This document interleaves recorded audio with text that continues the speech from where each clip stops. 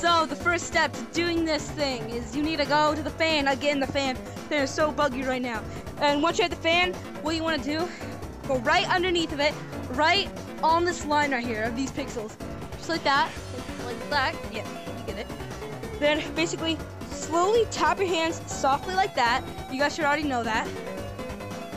Then once you tap your hands up like that, you want to duck down. As soon as you tap the ground like that, you want to duck down in real life, like duck down like that. And look straight ahead, but duck down at the same time, like this. So you just want to duck down like that.